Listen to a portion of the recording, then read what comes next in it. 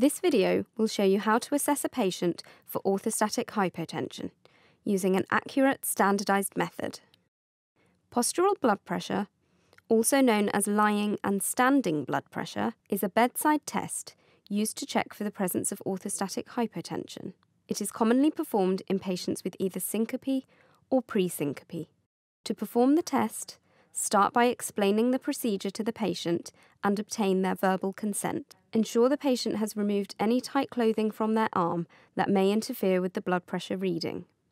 To begin the test, ask the patient to lie down for 5 minutes. You can use either a manual or automatic sphygmomanometer. However, in either case, you should check you have the right size of cuff.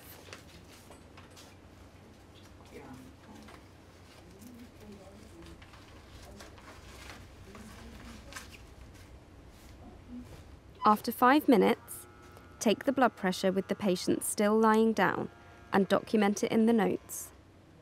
Then ask the patient to stand, ensuring you are close by to support them should they feel dizzy or fall.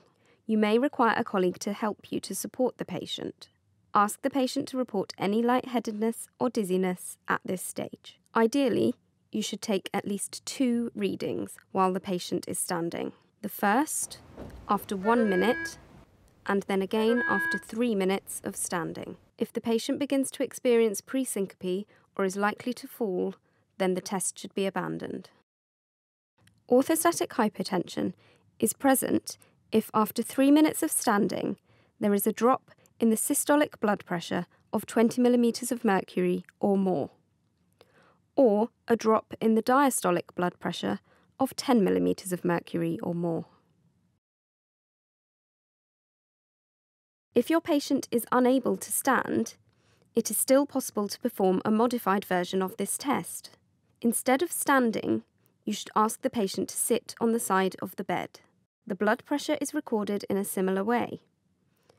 After 5 minutes lying down, then again after 1 minute of sitting, and finally after 3 minutes of sitting. The results should be interpreted in the same way. If there is no significant drop in blood pressure within the 3 minutes of standing for the test, but you still have a high clinical suspicion of orthostatic hypotension, you should consider a tilt table test. Alternatively, a longer standing time in the test of up to 5 minutes may be advocated. If the patient is symptomatic, but there is no drop in blood pressure to suggest orthostatic hypotension, then you should consider alternative diagnoses, such as panic attacks, postural tachycardia syndrome, cerebrovascular disease, or hyperventilation.